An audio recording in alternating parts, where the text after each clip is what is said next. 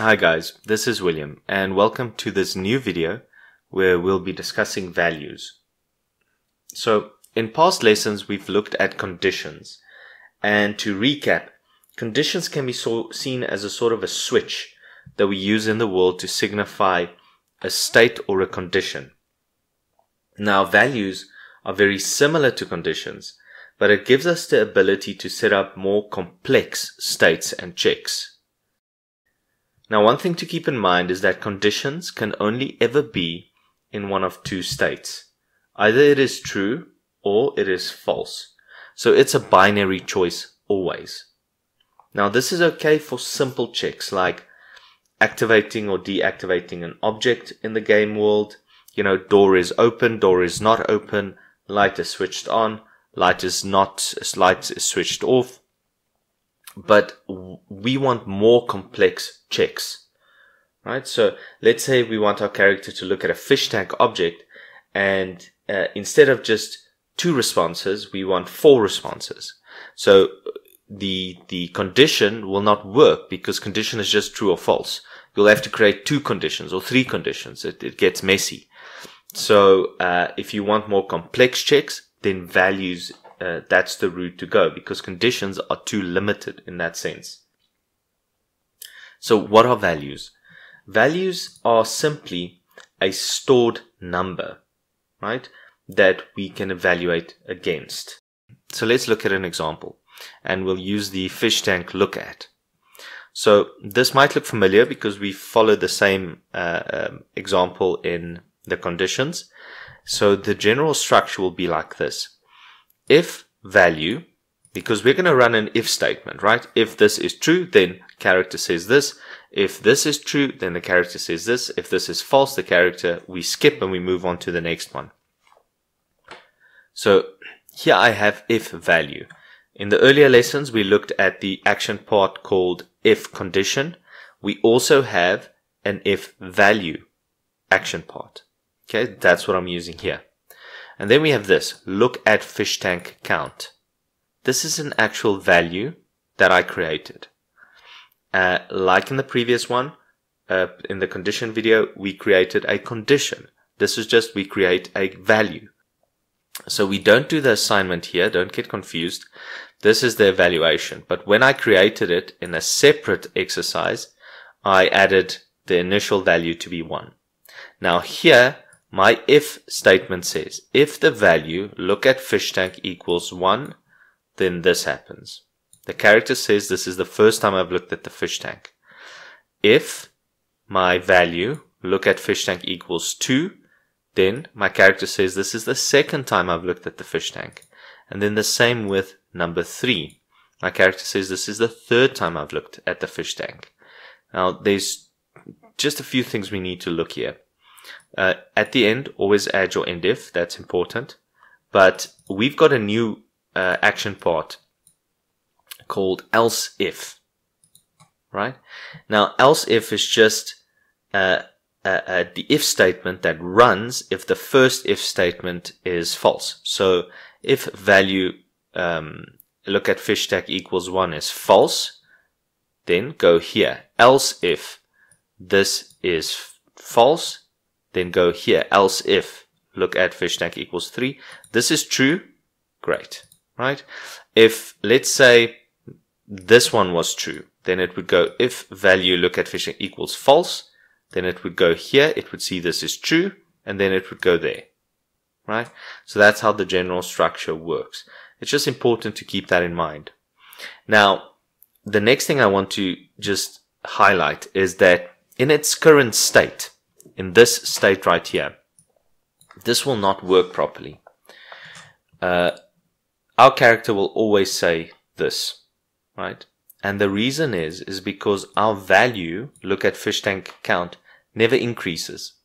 So in a separate exercise, I went and I set the value there for that to be 1. And now if this runs, it will be 1, and it'll say, the character will say that. It'll jump down to this. If I look at it again, it will evaluate to true here, and the character will say this.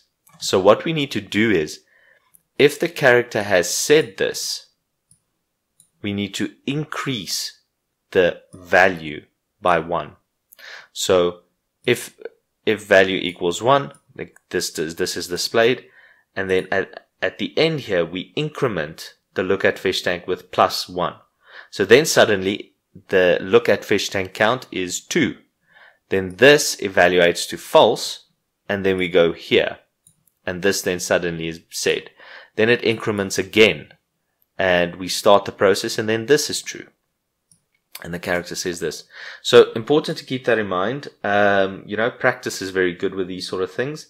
And just as a practical example then, you can see here at the end, I've actually added it. So look at when it's gone through, it increments it by 1. And this documentation is available as well on the website, on the Visionaire website. So download it and check it out.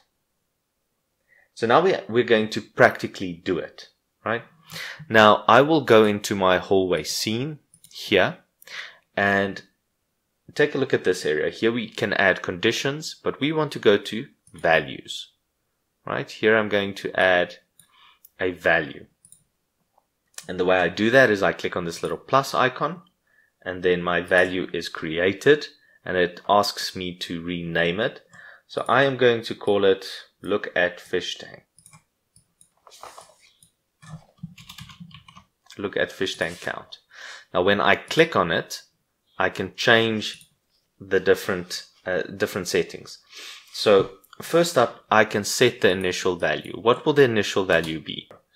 We can also have this be a random value. So if I tick this, then these two become active, these two fields. So a random value between minimum 0 and maximum 5, for instance. But I'm not going to use the random value. I want my initial value to be 1. Okay. We can also add a string here. So this could be a character's name that we reference, or what have you. So our value has been created and it is ready to be used.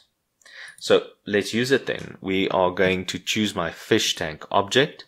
I am going to go into actions, and here I want my different responses to play when I look at it. So I am going to add a new look item, and then what I will need to do here is I need to add new action parts. So always remember the example I showed at the beginning of the video. We said the first thing is we need to do an if value. So I'm going to click on the condition if value area, and I'm going to choose if value. Okay. So here we can now set our value. What do we want to check? Right?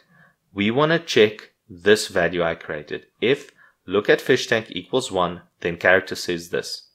Now you have these different options here, and the one you need to look at is this first value.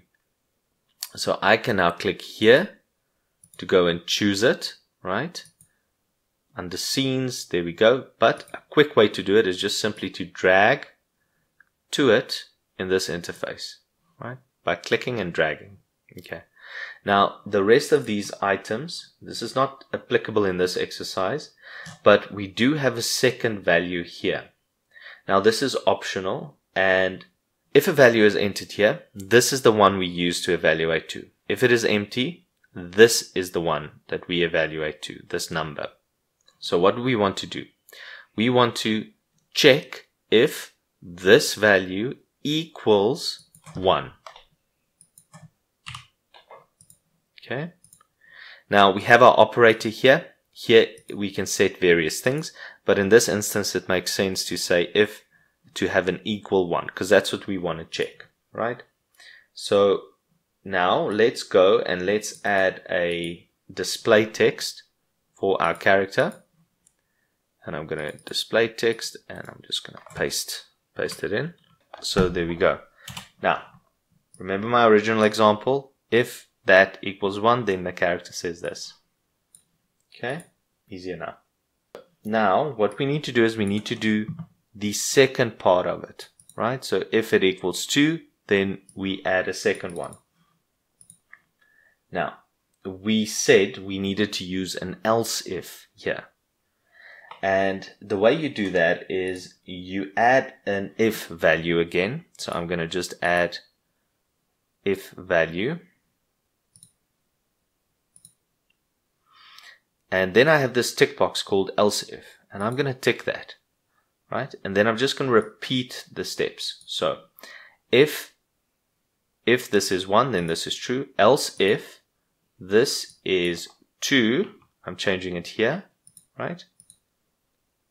So else if the look fish tank equals 2, then our character says this. This is the second time I've looked at the fish tank, right? Now let's repeat the process for the third. And instead of adding new things, I'm just going to select this. I'm going to press Ctrl C and I'm going to Ctrl V to paste it. And I'm going to reorder my items properly so that it makes sense. Now I'm going to change that to 3, because remember the original example that we wanted. And then I'm going to say this is the third time I've looked at the fish tank. Right? And then of course let's add in your end if action part at the end. Now keep in mind, once again, this will not work because our counter look fish tank count 1 always remains 1. So this will always evaluate to true.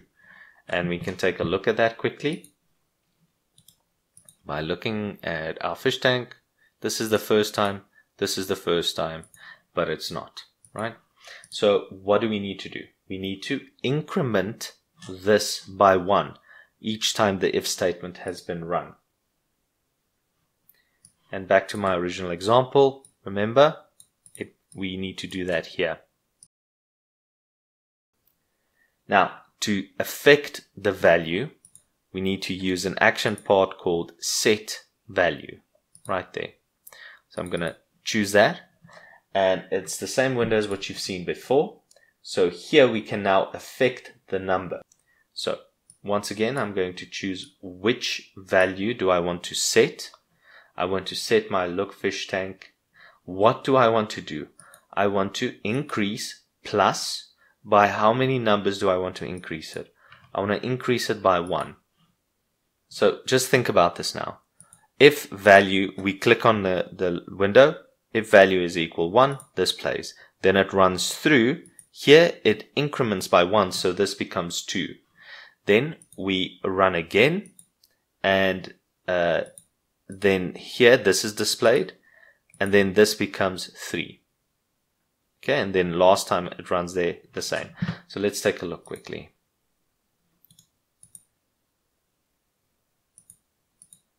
This is the second time, this is the third time. Works great. Now, I quickly want to show you one more thing. If you run the game and you press tab, right?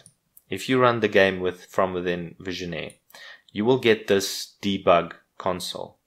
If you click on values, you will see the look at fish tank there, the value. So I'm going to now click on this and take a look at this number. You see it incremented to 2. I'm going to click there again. It incremented to 3. So this is just a good way for you to be able to check what's going on in the background when you work. So that's tab, right? Very handy. So now we're going to discuss one more thing here. If we've got all of this that happens, but we want a fourth and final response. So we don't want, if the look at fish tank is not 1, not 2, not 3, if the look at fish tank count is anything else other than 1, 2, or 3, then we want a final response to be said every time. And for that, we use a different action part called else. So that's right there. Okay, and I'm just going to move it up because I want it within the statement. So here I'm going to add one more display text, and here I will say I've looked at it too many times.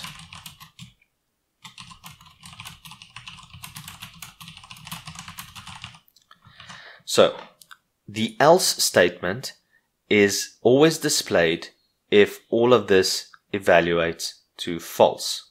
Okay, and it will, because we go through this, we say that, and then we say this, and then we say that, and then we increment it to 4, and then none of these apply, and then this is set, right? So let's take a look. 1, 2, 3, 4, right? And that is values. So values have got a wide application in Visionaire. It's got a wide range of uses, especially when you get to dialogues, which we'll get to later. Alright guys, that's the video. I hope you enjoyed it, and see you in the next one.